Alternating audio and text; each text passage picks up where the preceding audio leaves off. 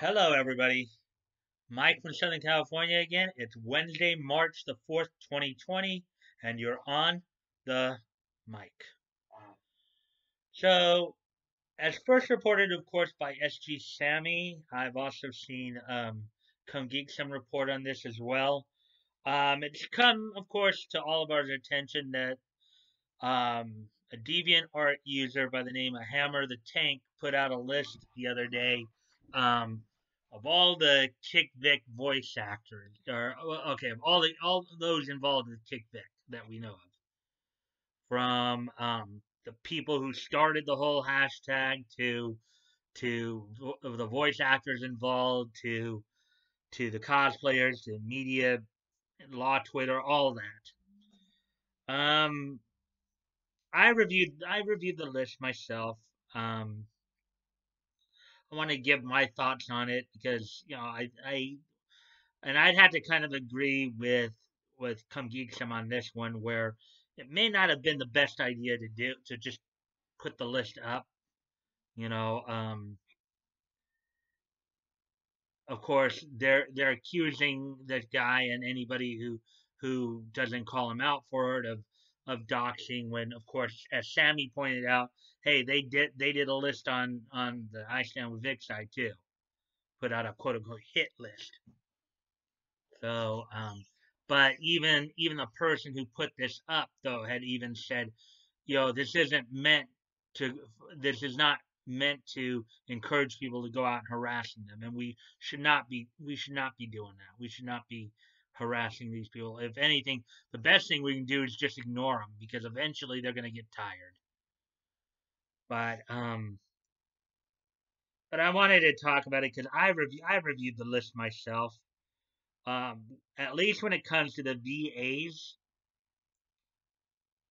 I'm not going to name the exact specific ones, but some of the names that they put on there, I don't believe are Kick Vic. And I've said this before. I'm not gonna Now this time around. I've mentioned some of the people before that I don't think are Kick Vic. I'm not gonna say them again, and I'm gonna explain why here.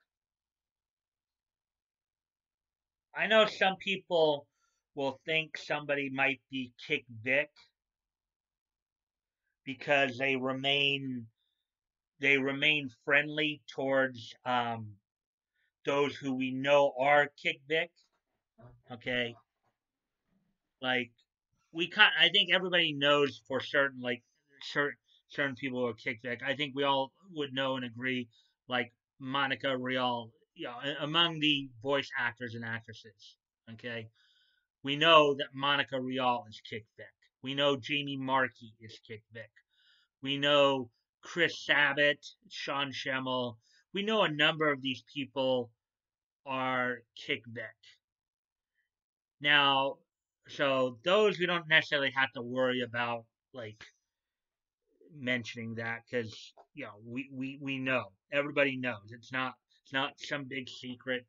But I did notice there were some names on there that this person felt were Kick Vic based on some other aspects. Now, granted, for the most part, I agree with the majority of the list. So don't get me wrong. The majority of the people on that list, because I've done my own research on some of these people too, and I would agree that with the majority of them, they are Kick Vic. But there are a few on there that were put on there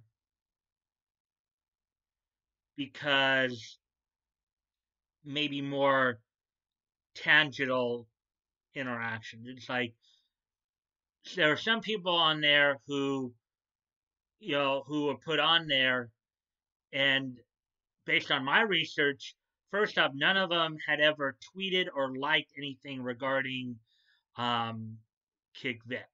Okay, there are a few people um, who did. Now I've helped confirm some people who are Kick Vic, but there are a small handful of them that there's been no evidence to suggest, at least from what I've seen in my research, they're not Kick Vic. I don't want to go into the specifics in terms of who I'm specifically am talking about, only because there's a reason why. There's one of the things you have to take into consideration, you know, in evaluating all this, right?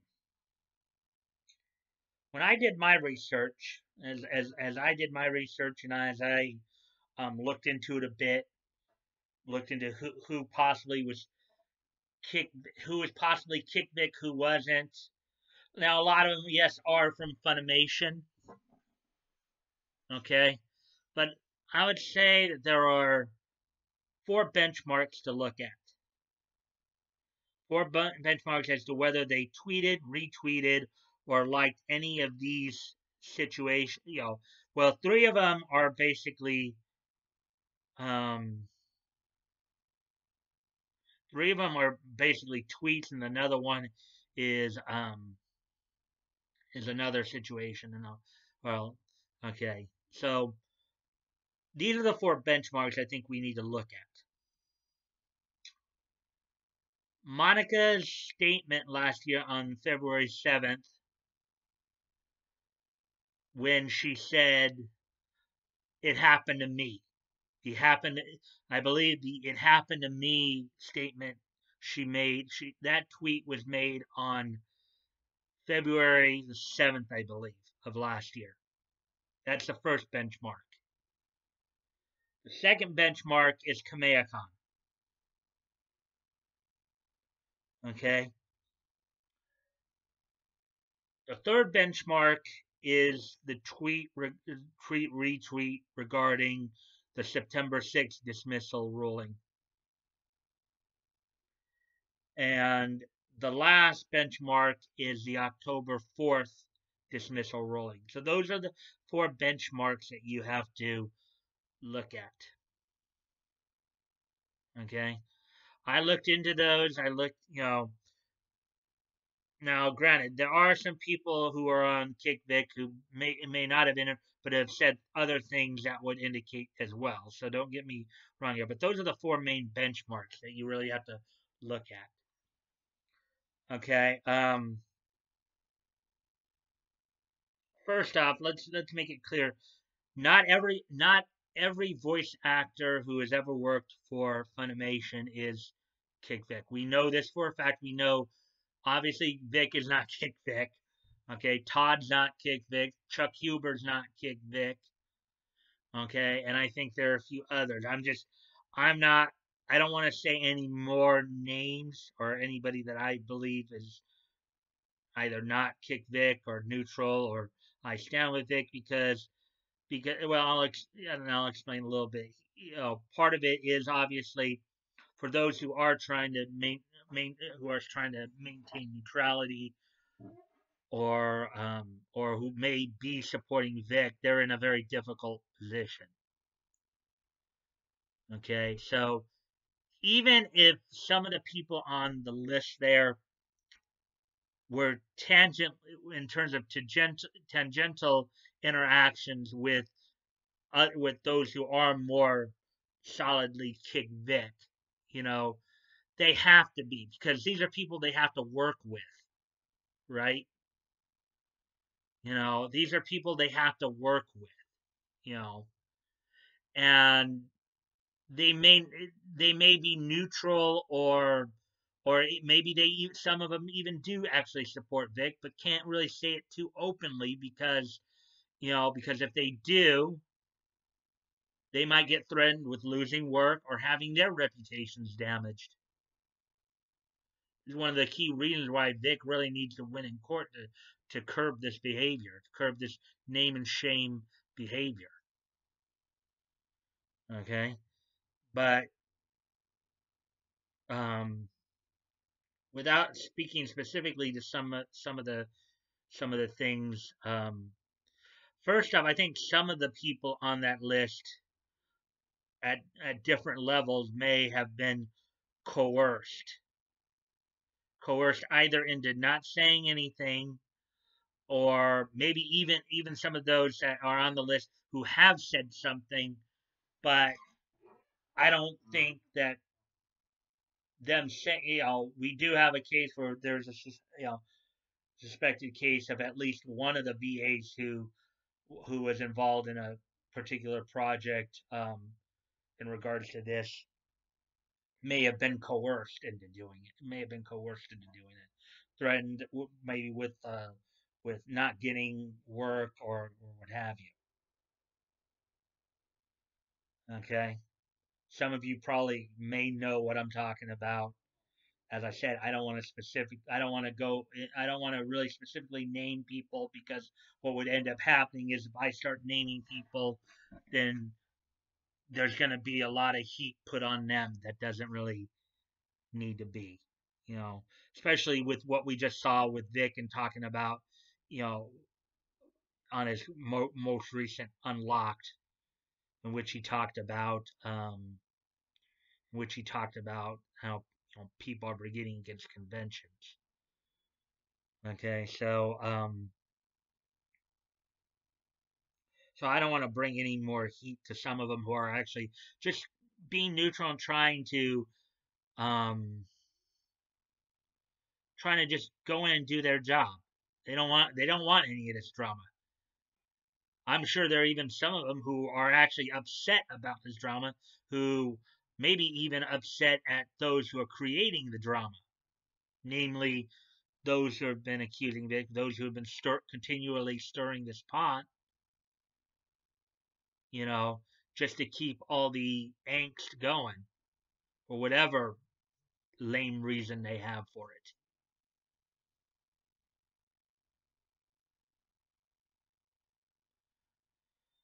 You know, some people I believe were coerced, maybe with a threat of maybe they were put pressure on them to say, to say things negatively against Vic because they were told, well, if you don't, then we just won't use you. You'll just be allowed to finish whatever roles you're currently working on, then we just won't use you anymore. That's a possibility. You know, another example I want to give, again, not trying to go into anything specific.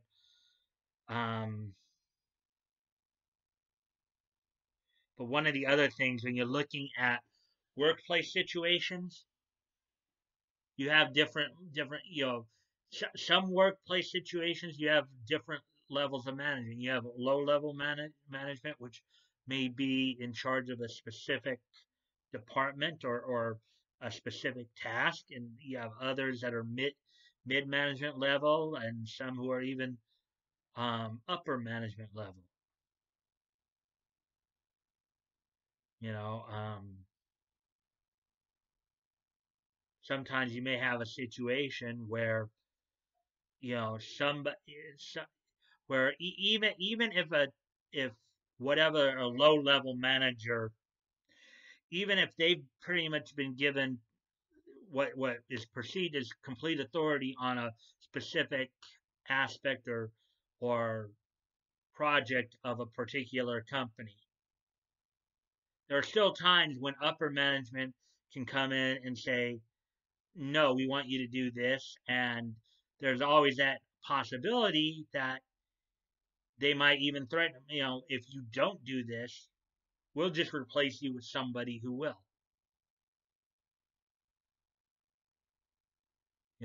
I'm purposely being vague here because many of us do know of a situation like that. I don't want to specifically say what it is, but you might pick up on what I'm talking about. You know,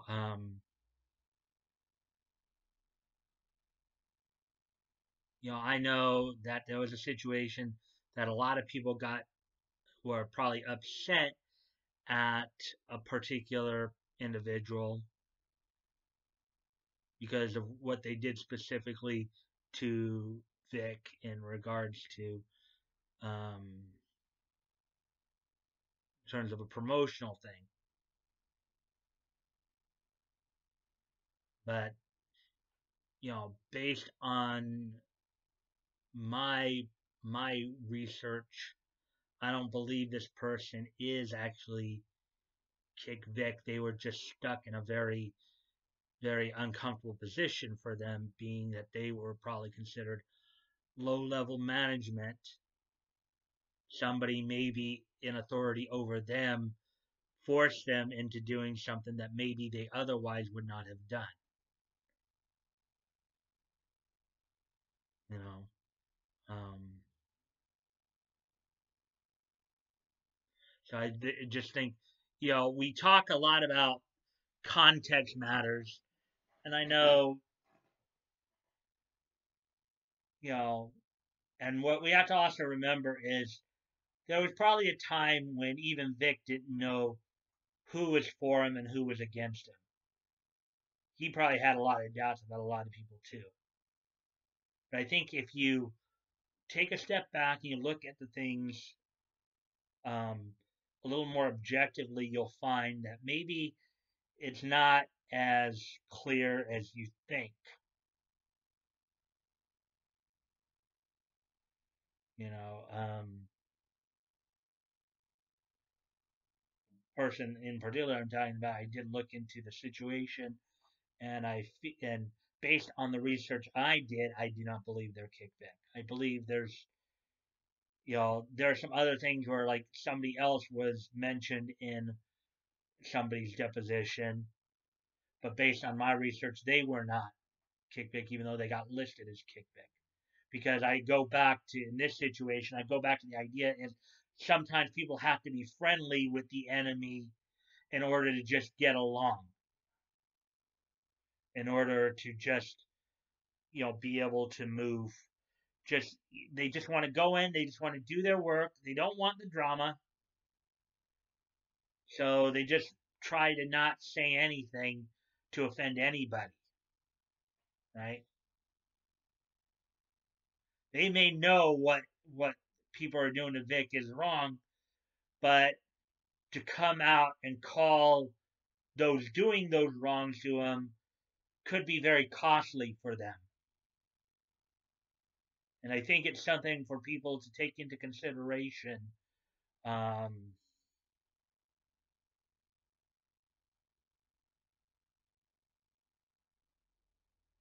you have to take that into consideration as you're evaluating it. There are others on the list that, based on the research I'd done, I hadn't seen any evidence that they've actually liked, tweeted, or retweeted anything in regards to the 4 benchmarks I've mentioned. Now, there's a couple people have thought over the months or whatever might be Kick Vic, but there's no way to prove it because there's at least a couple people on that list that I feel don't necessarily have a social media presence. Like they don't have a Twitter account or a Facebook account, so you can't really go in and see if they've actually have said anything. Now, also, mind you, there may be people that, even if they haven't said anything publicly or even liked or retweeted, there's other things, other clues you can find in that might show that they might have leanings towards, the SJW mindset or Kick Vic, you know, that you should also look at. If you see that one of the voice actors that you may know, let's say they don't, let's say that now, okay, mainstream media as a whole, you look at Hollywood, you can even see it in the voice actor community, right? You know, the majority of them don't like Trump. Majority of them are of that mindset, orange man bad. Of course, I think most of us know this. So when evaluating certain things, they're of the, now a lot of these people, particularly the ones who are real vocal against Trump,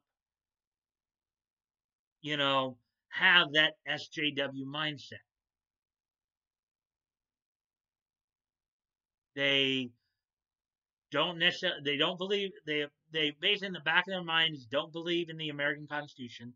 They don't believe in law and order. They don't believe in due process. What they believe in is mob mentality and mafia tactics. That's why Vic winning the case ultimately is important. You know, many times we've heard them say, we tell them, well, if all this happened, why didn't you go to the police? Because they believe that the police won't do anything. They don't believe in due process. They don't believe in law and order. They don't believe in the Constitution. And so many of these people, many of these, entertainers, you look on their Twitter and they spend a good part of the day bashing Trump. There's at least a pretty reasonable inference there that they're probably of the SJW mindset, maybe by extension are Kick Vic, even if they haven't. And aside from the people who are on the list, there are some omissions on that list too. There's some people that I have found that have actually. Now, granted, there was one person, one you know, one person who there were a number of people who I know had liked Monica's original tweet about about it happened to her. There were a number of individuals who came out in support of that. Now, granted, a lot of them haven't said anything since, specifically to that, but some of them, as you look through their tweets and stuff, you can tell they are of the SJW mindset.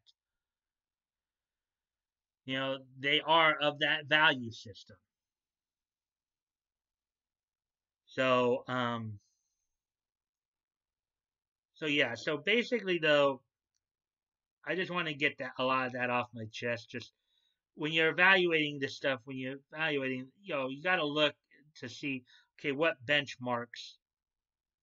As I said, I didn't necessarily want to specifically mention the specific people that I feel, based on my research, I feel are not Kick Vic, because if I give too much information, if people figure out who these people are, they might start getting pressure again, and you know, and I don't think that they need or deserve that pressure. As I said, these lists should not be used as target list or hit list or anything like that. You shouldn't use it to. I mean, and there are also ways. If you want to do something, but you want to avoid doing anything like illegal or harmful, there are other ways to get at these people. One way is to just not give them any attention to begin with. Which is going to lead to the title of this particular video, Proactive for the Good. Okay? I've said this before, and I know Hero Hayes said it a time or two, and I know a few others have kind of pointed it out, or have kind of, like, with their own coverage, like Yellow Flash and Tug have even gone away from it. The nine the 987 billion, no, wait, 987 billion, oh, wait, no. The 9,876,543,210th time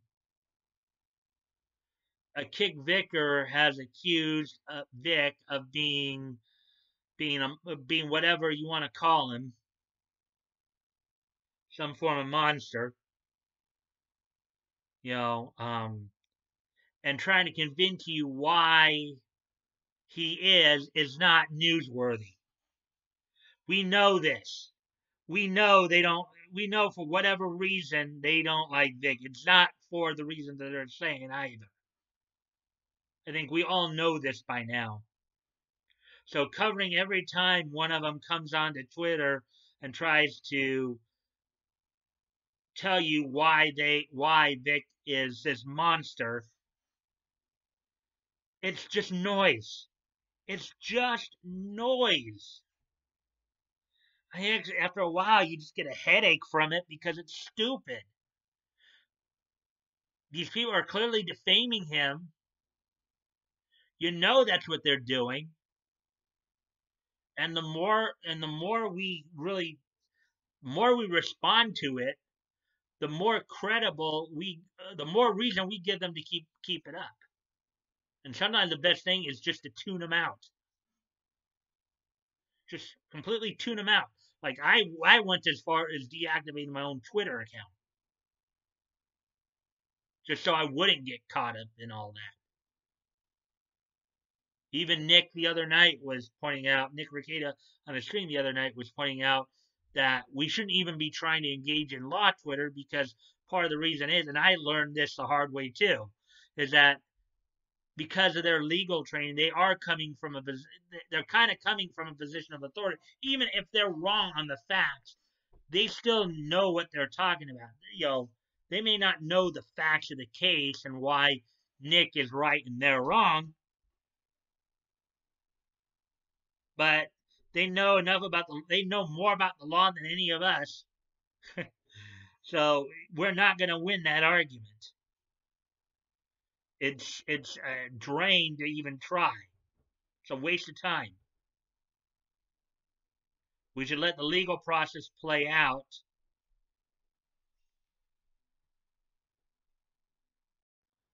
We should let the legal process play out and hope for the best. Okay?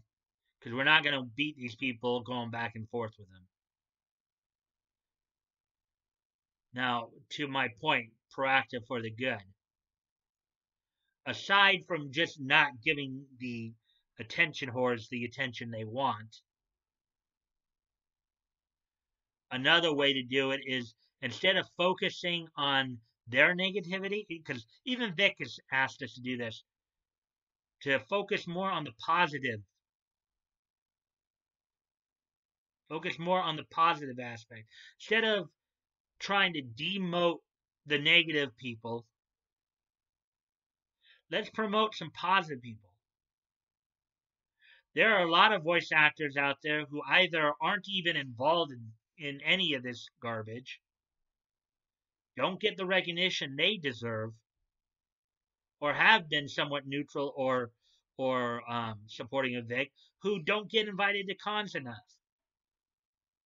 I know there are a number of VAs that I've talked about on here that I would love to see having the chance to go to more cons. But because of course Funimation has kind of the monopoly, a lot of the Funimation VAs and a lot of the LA VAs are the ones who end up going to most cons. Now, Ocean Studios up in Vancouver, they get out to cons quite a bit. Not always anime cons, but other cons that they're involved with as well, because of other shows that they've done that are pretty popular. But it would be nice to see some of those lesser known VAs meet.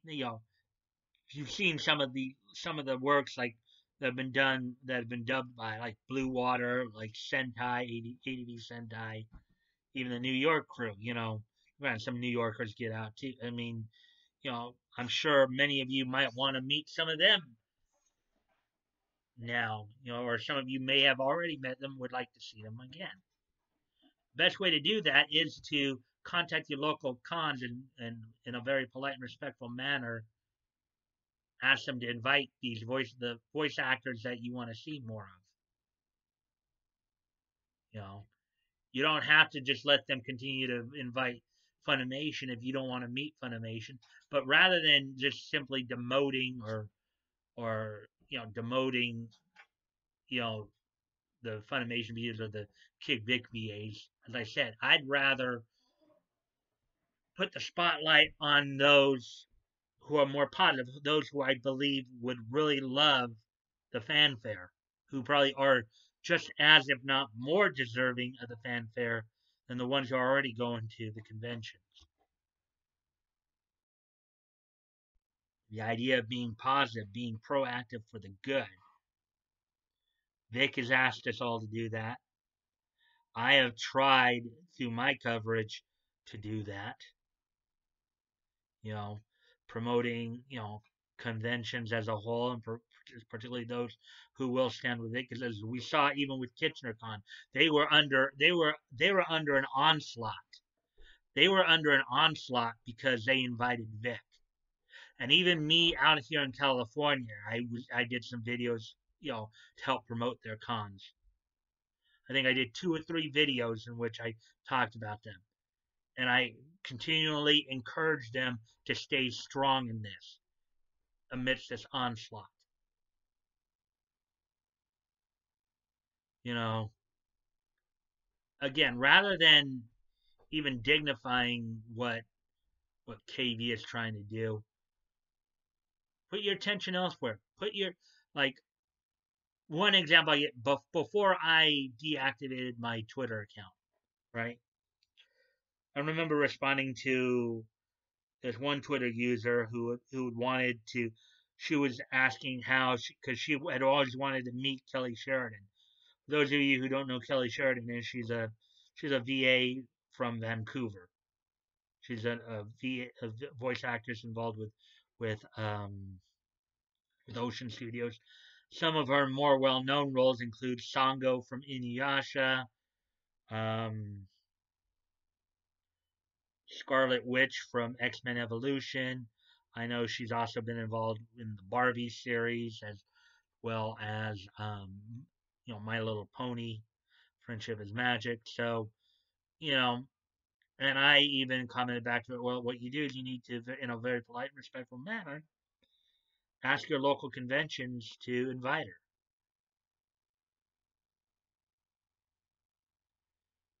You don't have to get in the mud with the KV VAs. You don't have to sludge around in the mud with them. You can go off and you can be with VAs who would really appreciate your fanfare, would really appreciate your adoration. Unlike how a lot of these Kick Vic voice actors and actresses have behaved.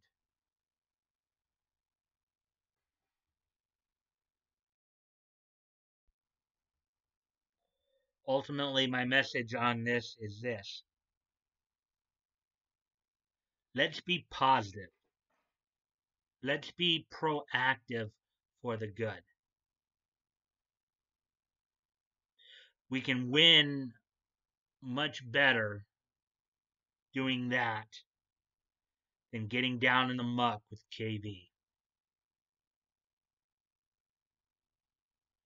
So with that being said, that's the main crest. I know I ran along here, but really had some stuff to say on it. Just wanted to make some points about what we've been talking about lately.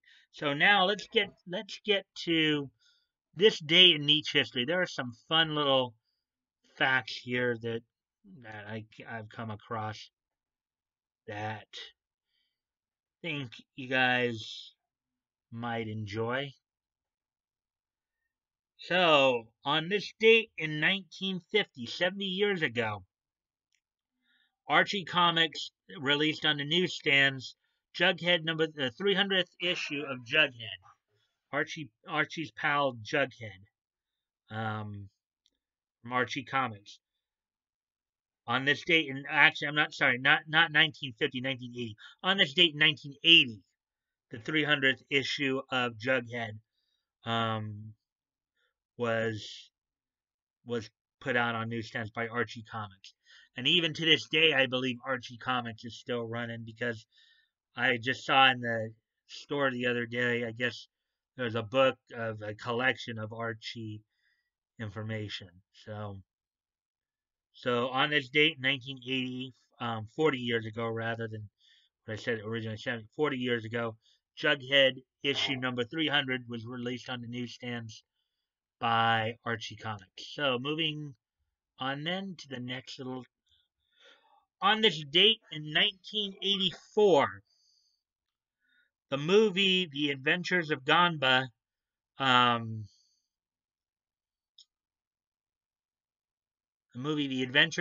first of 2 movies, The Adventures of Ganba, was released on this date in 1984. It was a movie based on the anime series The Adventures of Ganba. So, The Adventures of Gamba, the animated movie was released on this date in 1984, based on the 1970s Nippon TV anime of the same name. That happened on this date in 1984. Then on this date in 1989, Disney Channel premiered Chippendales Rescue Rangers. On this date in 1989, Chippendales Rescue Rangers made their premiered on the Disney Channel on this date in 1989. Some of you might. Sometimes some crimes go slipping through the cracks, but these two gumshoes are picking up the slack. There's no case too big, no case too small. When you need help, just call Chippendale Rescue Rangers. Chippendale Rescue Rangers. That was a cute song. That was a little fun one. Basically taking the Chippendale characters from the Disney and turning them into detectives, and then adding, of course, the the cheese crazed adventurer Monterey Jack and the female inventor Gadget to the team as well. So so on this date, March 4th, 1989, was the debut of Chippendales Rescue Rangers. And also on this date, in 2010, Angelo Poffo, the father of the late Macho Man Randy Savage, as well as Lanny Poffo, passed away on this date in 2010 at the age of 84. On this date in 2010, Angelo Poffo, the father of the late Macho Man Randy Savage and Lanny Poffo, passed away on this date, 2004. So with that all being said, now to finish up the video here, you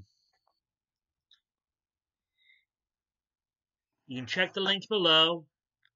If you want to contact me directly, you can direct message me on my Discord. You can check out and join the Discord if you'd like. Also, remember, I'm still promoting a bunch of different dub companies. Because contrary to what they want you to believe, Funimation is not the only game in town. Again, the idea of being being positive, proactive. I want to promote the other dub companies that don't get the attention that they deserve. Let's see. I'm also still promoting the GoFundMe's. Never feel like you have to donate. If you have the means to, and it's on your heart to do so, please consider donating. If you have already donated, please consider donating again. And if you cannot donate, you can still help out the cause by